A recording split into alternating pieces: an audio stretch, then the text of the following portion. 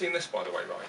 This, the infamous Drill 14. Right, you're going to look Drill at this. 14? Task 14 is emergency shits in Really? SBC kit. I'm No not way. even joking, right? Hang on. That's so fine. So, yeah, I mean, the one thing everyone always feared was it Task 17. Let's have a look. Yeah, there you go. Task 17, emergency procedures for eating, urinating, defecating. No way. So basically, yeah, in you an have, NBC suit? yeah, tactical shits, right? How do you do a tactical shit in an NBC suit? Like that. But then doesn't that defeat the point of an NBC suit? Well, sort of. So if you ever want to know how to, like, you know, have a tactical dump, there you go. Hi there, and you're watching Airsoft Action TV. I'm Gareth, Gadge, Harvey. And I'm Tom, Anvil Hibberd. And today we're going to be talking about the ASG imported ICS L86A2 light support weapon. And this is particularly interesting to you, Gadge, because I believe many years ago you used to carry one of these. I did. And it was a real one. Yeah, as some of you might know, I did a brief stint in the infantry battalion in my 20s, and as most young soldiers would know of the time, the youngest, newest soldier to the rifle section in your rifle company would get given one of these, because they're heavy, uncomfortable pieces of shit. No, actually they're very, very good light support weapons. Extremely accurate, aren't they? They are very accurate, and we called them crow cannons because new recruits were called crows, and the crow was given the big cannon. So back in the day, the real advantage over one of these was with the outrigger and the longer barrel would give you more stability, and the bipod, of course. So while the rifle section's individual rifleman could reach out to 400, 500 metres, the LSW could reach out and touch someone, give them the good news at about 600 or more. Firing as a section, I believe it was up to about 750, 800. Those of you who have more recently left the armed forces than me can tell me I'm totally wrong on that, but it was like 25 years ago. Yeah, well, Gadge is just going off memory here, so I haven't got Wikipedia in front of me to tell me what the facts are. That's just kind of how I remember it. Don't get too nasty with them. But I was really kind and made you play with it at the weekend. You did, and you can see how happy I was about it in this picture here. As you can see, you were pretty miserable. Yeah, Mardy Airsoft, hashtag.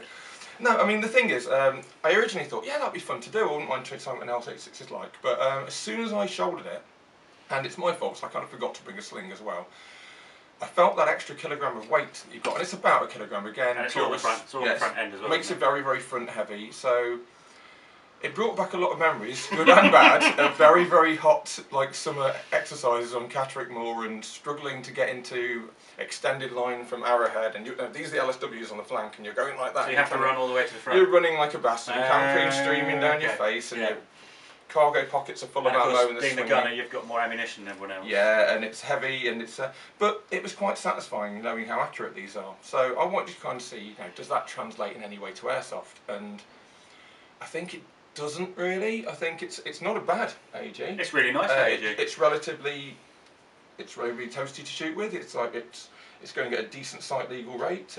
It does. A good rate of fire. It's came in about 330 FPS with a 0.2 gram BB. It shot 2.5 gram, 0.25 gram BBs really, really well. It's got a decent rate of fire with a 7.4 LiPo in it. Climbing loads.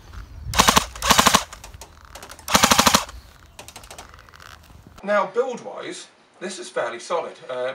Back in the day when I started playing Airsoft, and there wasn't an SA80 Family model at all. It was a while before one company brought out an L85 individual weapon.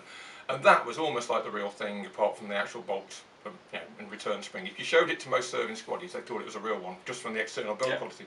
Now this is close, it's not bad. It's about the right weight. It's mostly steel stampings, just like the real one, and it's probably quite thin. I don't know, I've never shot a real one, Gadge, but it's probably quite thin steel stampings, just like the real one. Yeah, exactly. You've got. And what I do like, and you probably can't see this unless we do this, is the front handguard where the battery goes in actually hinges forwards, it's really smart. Which is really clever, because on a lot of rifles you've got to remove the handguard, or you've got to muck around by taking the top cover and heat shield away. That just we'll do it now. So should be able to swing it out. There we go. You can just swing that baby out, stick a battery straight in. Which is absolutely fantastic. Other things I liked about it is they've actually kept having an authentic sight rail. Now, before we had 20mm rails and everything, the SA80 family have its own sight rail, which I believe is like a millimetre out. Yeah, it's 19mm. And you've got a very quick removable sight option with a SUSAT. Now, this is an aftermarket SUSAT from a different company, but I'm pretty sure, you know, any replica SUSAT or a real one will fit and work on this. And back in the day, that was a great thing to do, because being relatively, like, not a donkey at the time, I was trusted to have the CWS Common Weapon Sight, which is a Generation 2 night sight we used at the time. Oh, okay. So you could just pick that up, slide it off. Well, you can't if there's a battery and things in the way. Take your Seuss out of your belt patch, clip it on, see relatively well during the night, then in the morning, because you can't use a CWS night sight in the day because you'll just burn it out. Stick that back on, as long as it fits back on the same locking point you put it in originally, your zero is retained. Which obviously isn't such a thing in Airsoft, but back in the day you were kind of thankful for that. Yeah, the modern ones, the A2s, most of the A2s now have this taken off and a 20mm rail put in. Yeah, standard mil 1930 rail put on. So they're now carrying ACOGs and LCANs. Yeah. Another nice thing back in the day when I was an LSW gunner is the classic light machine gun pose is to have it in your butt and put your hand over the top or underneath like that to bolt it in. Just the MG42 gunners doing it, MG3 gunners, etc. Even Bren gunners. With these you've got this, I can't remember what the technical term is it for naming of parts, what you call it, but you've got this little hand grip at the back, and also, so it doesn't slope off your shoulder. I found that hook really useful actually, Gadge. And they've modelled everything pretty authentically to the real thing. Yeah. I mean, is there anything on there that jars a bit when you use it? Oh, do you know what? I think all SA80 Family guns do this. There's a bolt release catch on the other side, because this is your bolt hold open device, so you can just see that. You ram that back, you'd actually move that there, hold it open, it'll lock it in place, and then to release it, there's another bolt on the other side, and it'll go forwards again. Now, because that's a pig to do with the gearbox, you've got to go all the way through the gearbox. Nearly all Airsoft replicas, in fact I think all Airsoft replicas don't do that. And as a purist, I'd like to see that, because having bought that Evo recently, I really like that bolt release where it goes ka-ching forwards. Yeah, but it's really interesting, because you've said, I hate bullpups, because I was brought up with AKs and ARs in Airsoft, and I've never fired a real bullpup. I've never fired very few real guns. So I really hate the ergos on this, but you find it, because it was the first firearm you ever trained on, you find it natural, don't you? Even 20 years on, there's a muscle memory there that putting the magazine under my arm, so to speak, to load it, doesn't feel weird, it doesn't feel strange. In fact, actually, using an M4 feels weirder, because I always feel like the mag's far too far forwards.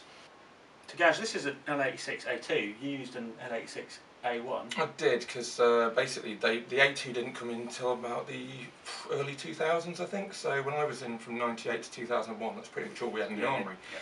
And to be honest, it's probably one of the most maligned small arms in service history of any country. Now, if you consider that if you believe that the A1 was really problematic, it probably took about, well, 15 years to fix it. Yeah, it was the A2 is an exemplary. It was post-Gulf War 1, wasn't it? And that's when, and it was obviously, it was designed, I think it was designed for about 120 rounds in 24 hours in a West German forest. Yeah. And then suddenly it was in the Middle East. We'd never used that lubricant before, etc. Yeah, but the thing is, if you consider the M16 series, which is again a cracking rifle now, went through absolutely catastrophic failures in its first few years, far worse than the SA80 series did. I mean, every second gun failed to fire in the first round of M16. Bear in mind, we're not firearms experts, so this is just so if anyone gets upset, one, please let us know in the comments, and two, this is just as military historians, it's our reading, isn't it? Yeah, we're just enjoying talking about them. Anyway, one of the problems a lot of people said with these is you got a lot of stoppages, they fell to bits, they broke, but in the 3 years I was around the SA80 family, which included at the time the individual weapon and the LSW, in our rifle section we'd have 6 individual weapons, 2 LSWs. There was also a tank crew version, which I think is the L22 or something. I don't know, because we never saw that. It didn't exist back in the day. I think they were made, but we couldn't afford them. Anyway, stoppages, I didn't see hardly any. I didn't see any broken firing pins. I didn't see any knackered gas parts or anything like that. What I did see a lot of was blank rounds, which are obviously not under the same sort of like firing pressure as live rounds, and less powder, lower firing pressure. Yeah, and what would tend to happen, and I don't know if it's just because of the firing pressure, when the fired round was extracted and the bolt went back and the extraction cloth took it out and pinged it out, it would quite often just jam in like that. Yeah, the less extraction force due to lower powder. And to be honest, that was the easiest stoppage to clear in the world, because you just basically like tilted it to one side and waggled it a little bit, to be honest. It wasn't going to ruin your day at all. Yeah. Now I can understand there will be some like service veterans out there who will have had terrible things happening to them with early models of the gun. I can only say in my own personal and limited experience, I felt that this got a bad press, and usually people who give it a slagging off have never fired one. They've never even held one, to be honest. Most of the service people I've spoken to who've certainly used an A2 have no problems with it at all. And it's a reliable. Yeah, I think the only feedback I get about the A2 is it's excessively heavy compared to some of the rifles. You know, it's inherent in the design, really. Which you wouldn't think it would be though, with having a stamped. Yeah, well, if you're interested in the history, of this firearms family, Ioan from Forgotten Weapons, the YouTube channel, has got this fantastic nine-part, extremely nerdy series. I mean, there's a lot of politics behind the development of the whole assault rifle system. He goes for all of that. He goes right from the beginning, all the way up to the A3s that they're starting to deploy now. It's absolutely brilliant. But I mean, essentially, part of the section, these were designed there to give you... A lot of people think these are supposed to be a light machine gun, and they're not. They're a light support weapon. The entire point of the LSW back in the day was to give added range to the section firepower. So as a section, you could reach out to around about 600-700 metres, possibly a little bit further. Yeah. I can't remember, it has been over 20 years since I did all those skill at arms lessons that I probably forgot about when I left. And it wasn't supposed to be putting withering beaten zones of fire down like the GPMG can do, like you know, like an MG3 could do, because you've only got a 30-round box magazine. You had to do short, controlled bursts that, you know, suppressed the enemy while the other group went in, or you took accurate shots out at a range that the IW couldn't reach. Well, that's like the US Marines, who are now using the M27s to deliver extended, accurate fire onto target, and then while the manoeuvre element moves in.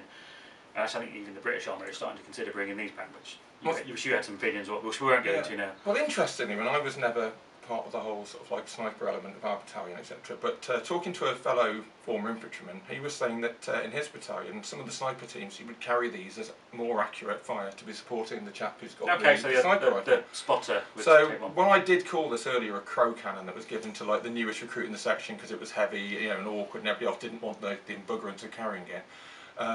Matt Skunk from Skunkworks was letting me know that actually it was given to some quite fairly qualified soldiers as well, because it was just a more accurate... The ones that could shoot straight. Yeah, exactly, you know, who could look after it and get the best out of it. So when I call it a crow cannon, I am kind of having a bit of a laugh, really. I'm not sort of, you know, I'm not slagging it off. It's a serviceable rifle. If that was the term that was used when you were in service, then that's what it was.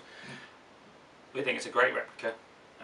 Looks the part, feels the part, works the part. Gadge can test the fact that it feels the part. It brought back some memories, lugging it around on a hot day. But if I was going to start a British Army loadout, especially one that was around about the sort of like 95 to 2005 sort of era sort of thing, I would have no problem buying and fielding one of these ICS ASG imported L86. Just give it to the newest guy on your team, eh? Yeah, see, I've liked it for a bit. I think if you're going to buy one though, go to games where you'll get the best out of it. Go to games where there's going to be ammo limits, go to games where you're going to be respected as a light machine gunner, not the guy carrying the heavy AEG. Yeah, absolutely. If you've been an LSW or SA80 IW user in Airsoft, or even the real world, why not add a comment and tell us what your findings are with either the real steel or the Airsoft version. We don't mind if you think we're talking a load of rubbish, because we're literally going off memory. Please tell us. Just tell us, it'll be fun. So, like, subscribe, ding that bell, and we'll see you next time. Thank you very much.